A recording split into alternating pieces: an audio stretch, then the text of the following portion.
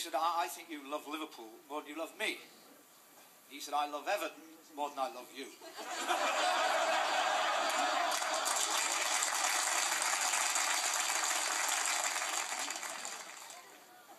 We had a tramp come to our house the other day, a tramp. They wait for me to come home, you know. Soft touch, Ken, right? He knocked on the door. I said, what do you want? He said, a piece of cake. Just like that, you know.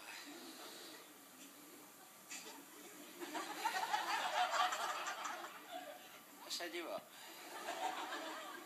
He said, a piece of cake. I said, you're a cheeky tramp, aren't you?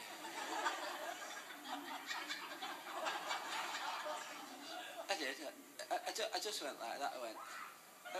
I just did this right in his face. You know. I just went like that. You know. I just did that. I thought, I bet that scared him. I did. And then I did this in his face, and I went like that. I went. Right, actually.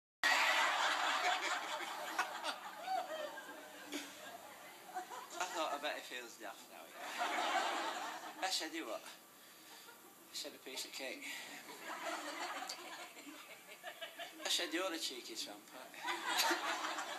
Asking for a piece of cake. He said, it's my birthday. I said, wouldn't you like some cold rice pudding instead? He said, I would. I said, well, come back tomorrow because it's still hot, you know.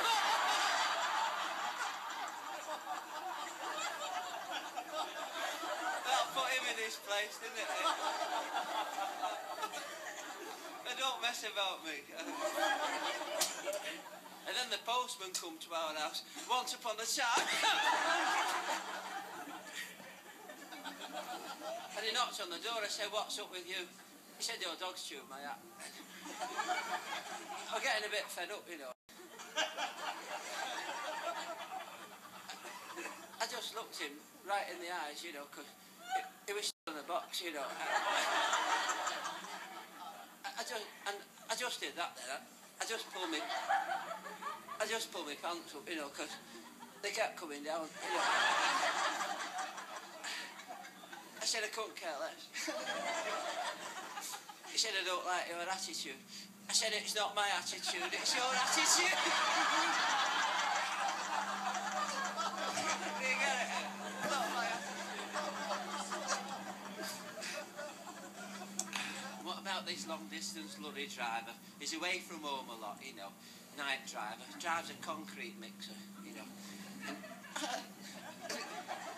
And he's driving away there and he's thinking to himself, my wife's, you know, I bet I'll go home and catch her out, you know. So he goes home and he calls her out, because you want in. I made that up. No, I was only kidding then. He goes home in the morning, early hours, and he saw the bedroom light on, and he thought, I've copped him, you know. And he saw this sports car outside his front door, so he tips all this concrete all over it. And the noise must have disturbed him, because this fella come running out and he jumped on his bike and rode away.